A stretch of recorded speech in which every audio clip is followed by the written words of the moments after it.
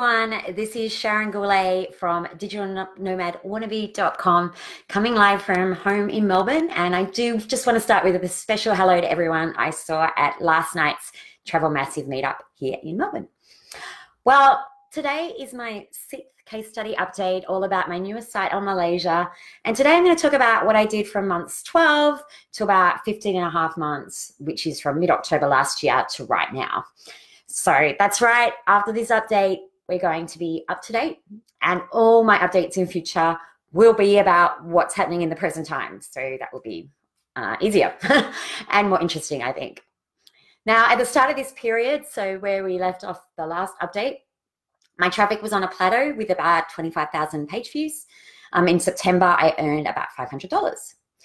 Now, during months 12 to 15 and a half, I finally got off this plateau with the November Google update. So although I heard many people comment as though every travel site in the world had been hit by that update, I guess I was hit, but in a really positive way, and I finally started getting traffic. Again, not that 25,000 page views wasn't traffic, but I was there for quite a while. So my traffic and earnings finally started increasing. I finished adding content from my October trip that I talked about in my last update, and I started planning 2 more trips to Malaysia for 2020. I booked into ITB Berlin, which takes place soon. And most importantly, I came up with clear goals across my whole business for 2020, which led to a new plan and new employees for this site. So they're the types of things I'm going to be talking about today. Now, as always, I'll go into details of what I did and learned so you can copy and have success too. And I really hope with this update, it'll really, not necessarily this update, sorry, with this case study, it'll really get you thinking a lot bigger, because that's like my quote at the moment, you know, think bigger. And I really want you to think beyond just the normal sort of blogging process. So I really think this year is going to be super interesting in this case study.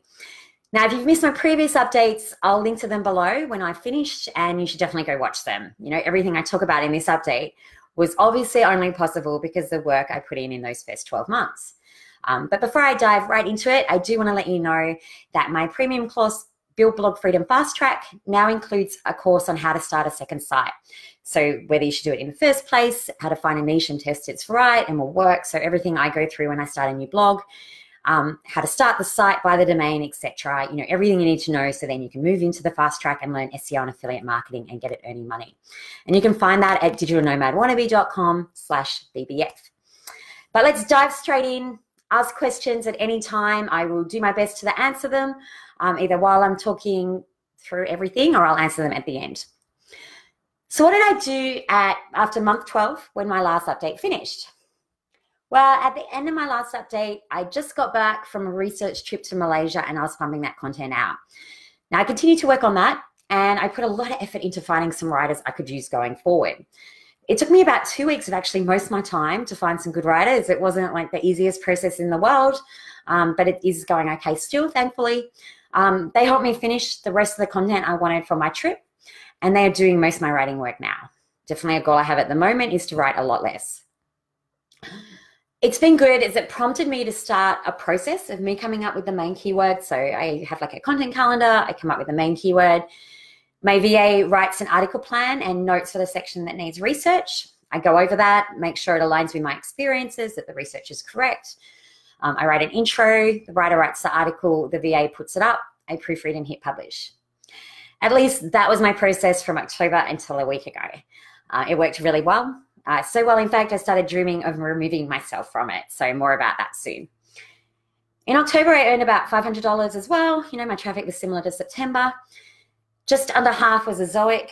A big chunk of the rest was Klook, then Agoda, and transport bookings.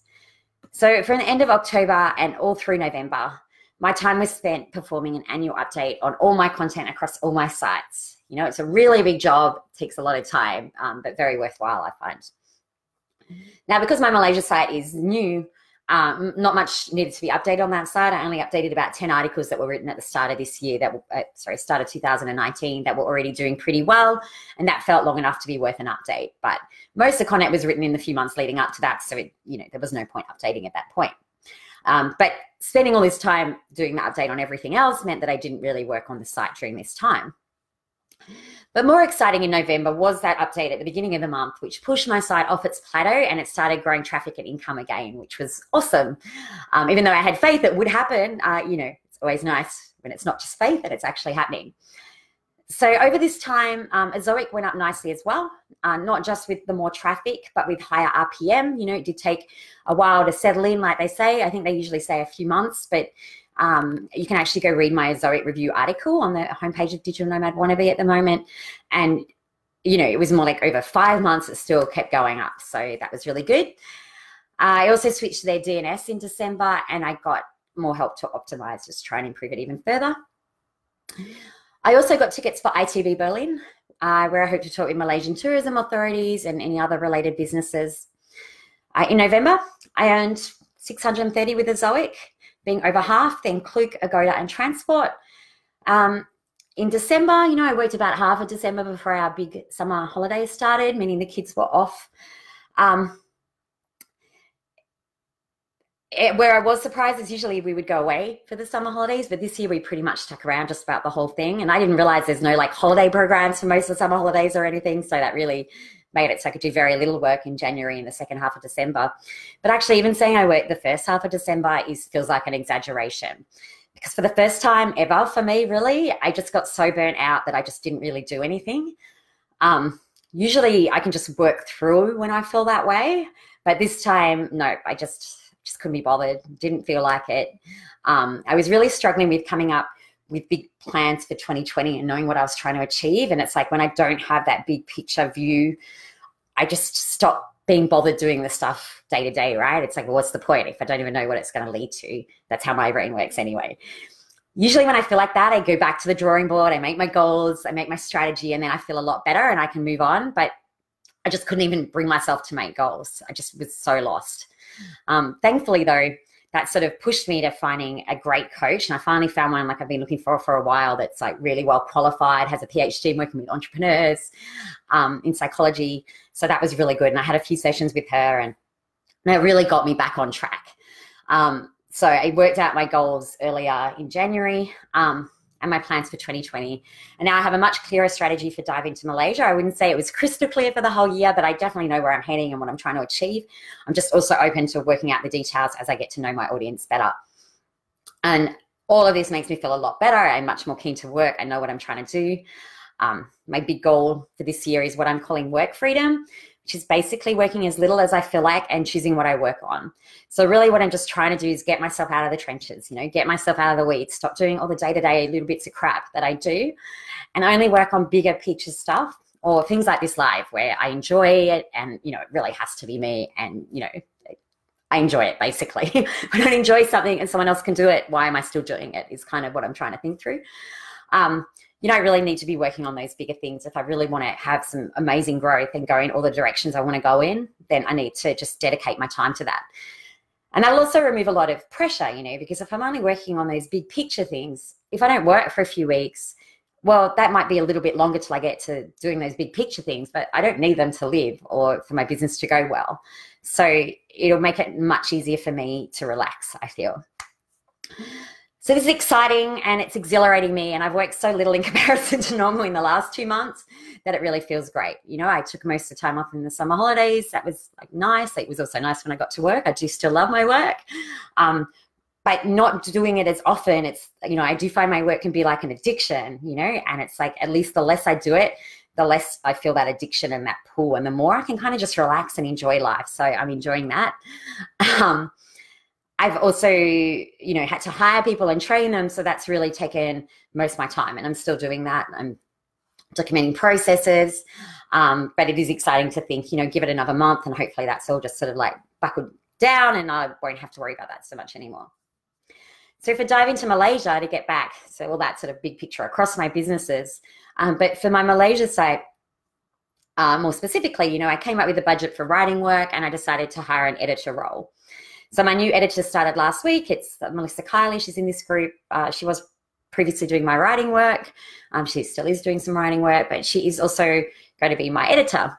So the process I described earlier for new articles is still the same. Like I come up with the main keyword, that part I still do, but then all the rest where it was me now becomes Melissa, except for The exception being content that we're writing about experiences I will have on my research trip. I'll be a bit more involved on those articles for obvious reasons, but otherwise I'm just trying to remove myself.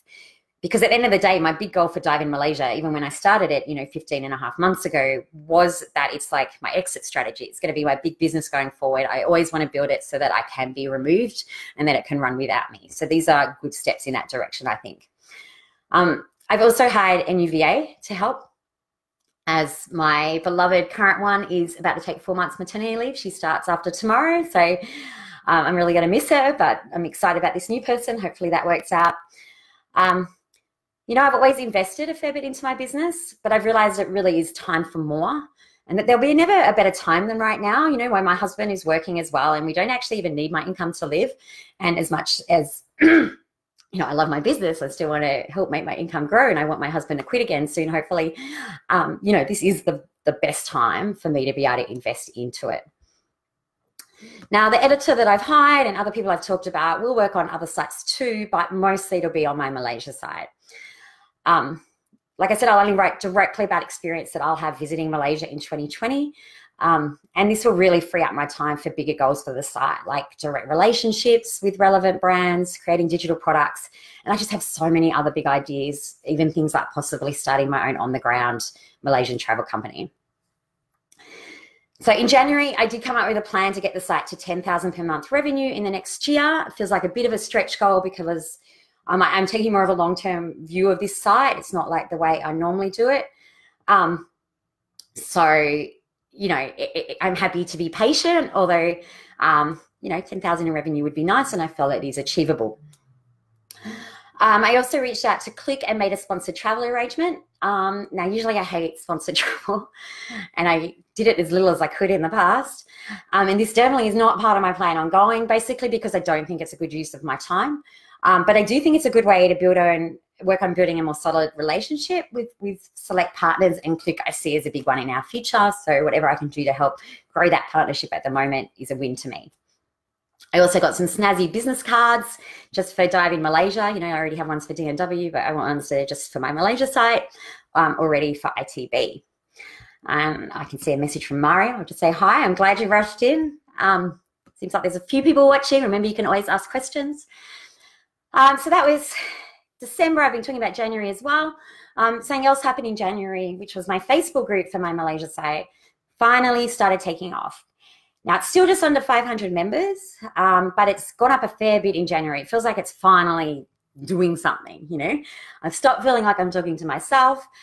There is new signups every day, and I hope to hit 500 probably in about the next week because it's going up a lot quicker now. It's on like 468, I think, this morning. I do look forward to how this grows in the next 6 months, especially as it's still not at the level where Facebook should start advertising it for free. When that starts happening, that's when it should really start growing. So I'm excited by that.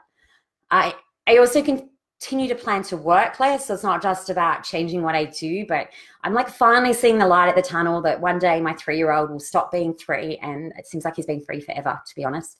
And then he will go to school. It's still 2 years away, but I just know that this is the time I should be taking advantage. I love the 2 days a week at the moment I have where he's not at childcare and my other kids are at school, and I'm hoping to grow that to 3 days. So he'll just do 2 days childcare.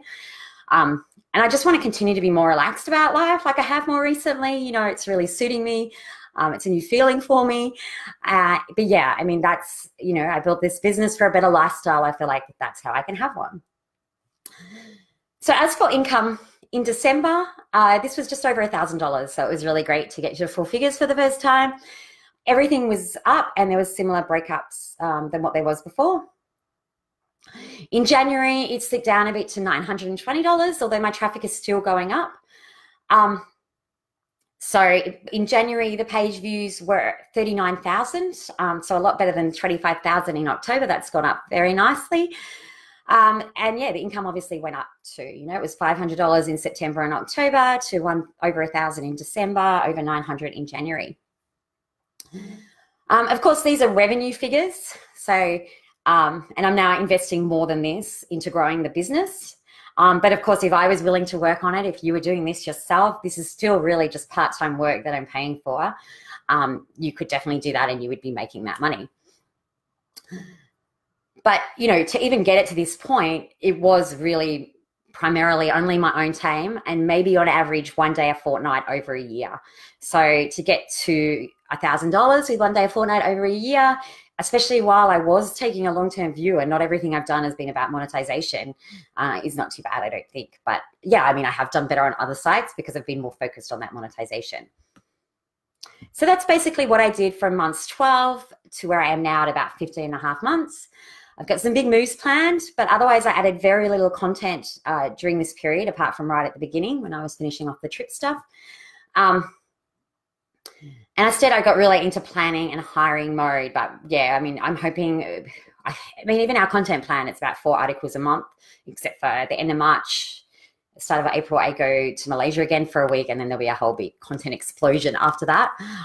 But, you know, it's more slow and steady.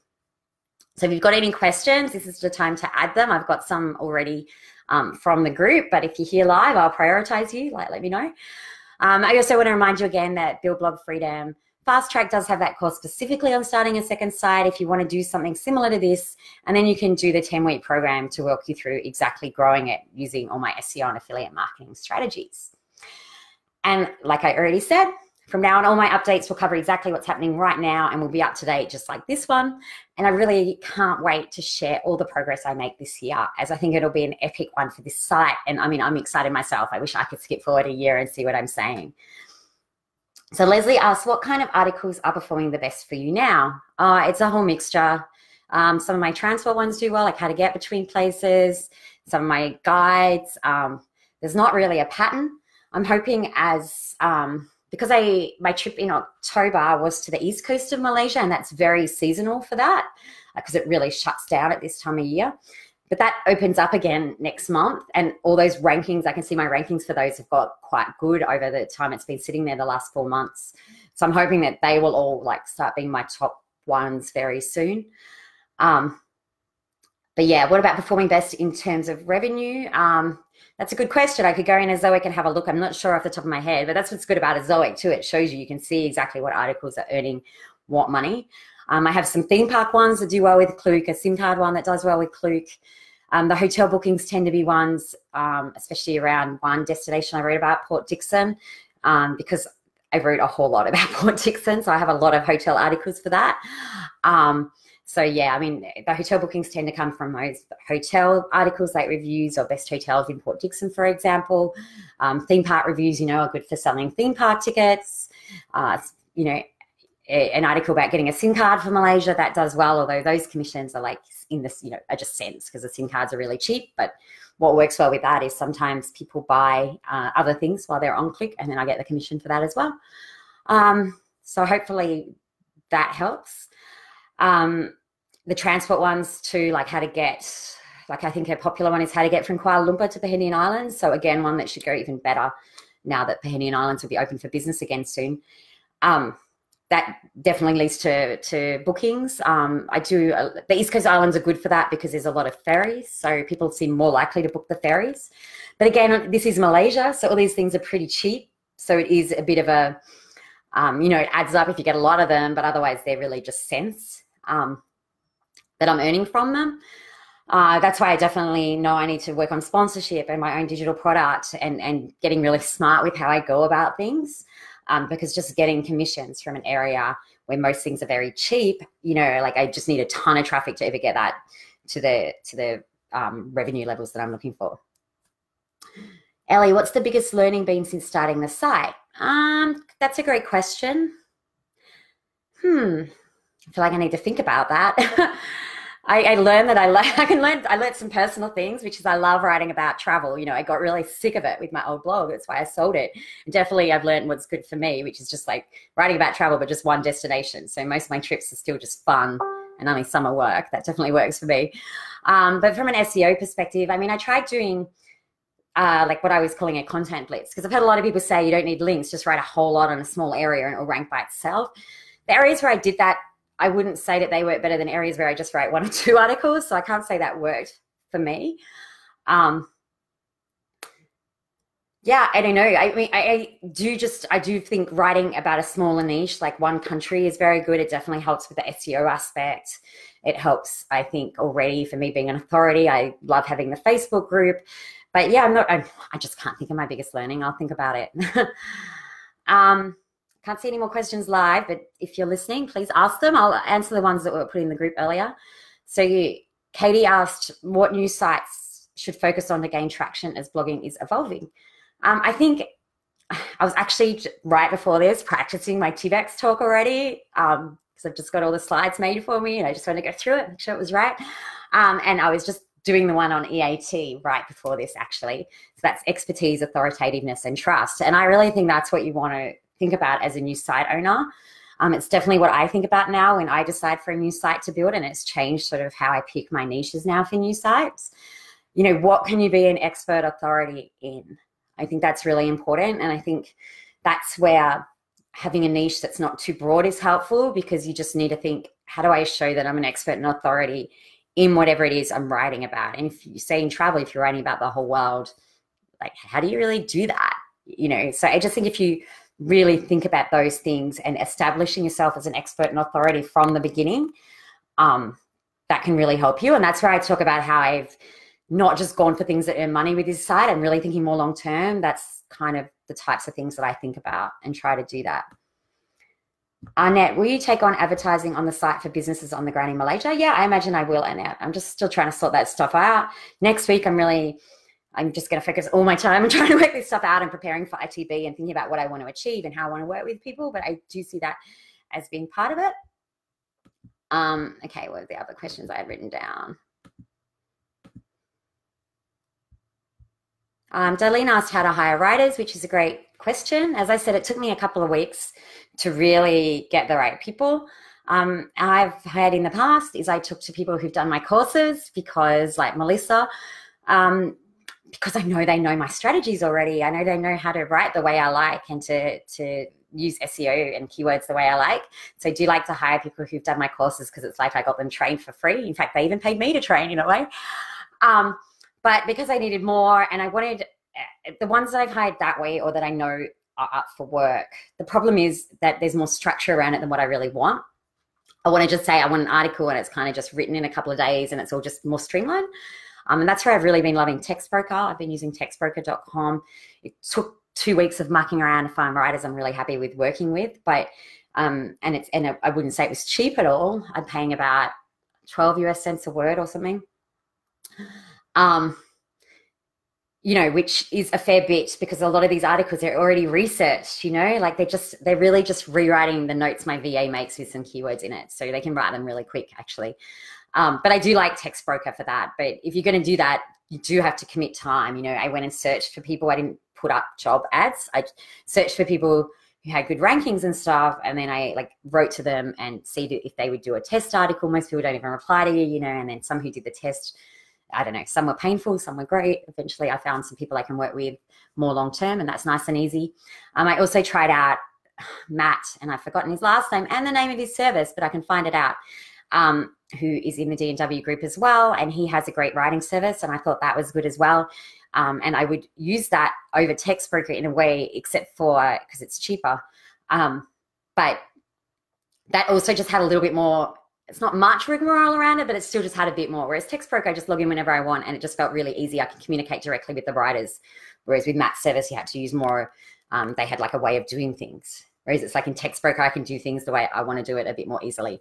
But I mean, I would still recommend that service, especially if you're just getting used to working with writers, because I think the way to make it successful with working with writers is to be really clear on what you want, give really clear instructions and all of that, and have a good process around it. So the good thing is if you use Matt's service is that you're kind of given that process, and they'll also do more of the keyword stuff for you. They'll give you photos and all of that. So that I can see many benefits to that. It's just for me personally, I'll just want to use my own process. But that is a great way to get started. Let me just see if there's any more live questions. Alexandra's asking my plans in terms of sponsorship. I really don't know at this stage. That's next week's job. And I've got to get my head around that, because it's not something I really cared about in the past. It's like, it is a new area for me. So if anyone want to give me any tips, I'm open to them. Mario, how much content do you usually have staged at a time? I don't know what you mean by that. So the plan is at the moment like 4 odd pieces a month going on. I can see how much is on there at the moment. It's over 100 now. It is a fair bit of content.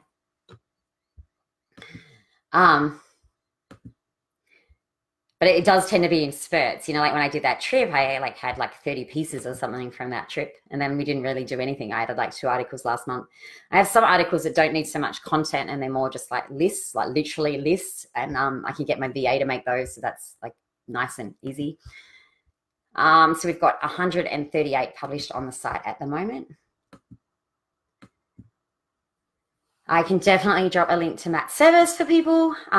So yeah, I do want to be clear. I do recommend it. I did use it. And I think it's great if you don't already have a clear process that you want to follow. But in saying that, they are flexible to do stuff too. It's just I already had Text Broker working. So it was like, I can't be bothered. Just stick with what's working. Okay, I had another question from earlier. Clara, how do you guest post as an authority on a topic without duplicating content with other sites you guest post on and your own site? Like we answered in the thread already, you know, you can keep a list of post ideas. I keep a whole lot of keywords that I think are pretty good, that are relevant. And then when I look to guest post for someone else, I obviously want one that will be really relevant to their site. And it's like, if it's more relevant to their site than mine, that's really good, or they're more competitive. Like this is exactly what I did. So say 2 I did recently. I did one for Planet D, if you've heard of them. So they're a really big site. They've got a really great authority. So I'd already written about things to do in Penang, but I did mine about what, I think my main keyword saying like what to do in Penang in 3 days, saying like that, right? Because things to do in Penang was too competitive.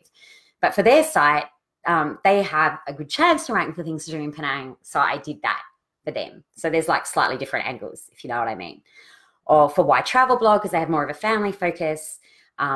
I'd already done, I think it was places to visit in Malaysia on my site. So I did places to visit in Malaysia for family for their site. And actually I looked at it just before I came on this when I saw your question to get it right. And it was ranking #1. So yeah, I did the right one. You know, because it's like both those articles, maybe one day I would want to write them for my site, but I wouldn't now. I feel like that's a little bit rude.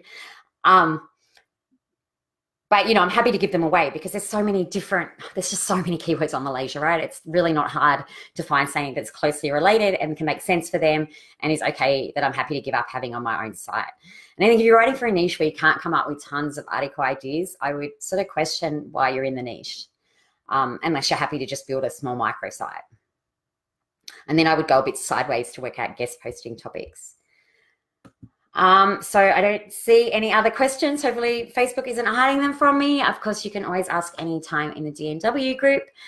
So I'm not sure when I'll do the next case study. It's like I've got to find something to say. Hopefully after next month in ITV Berlin, I'll have heaps to say and we can do another one. But until then, feel free to ask any questions. Bye.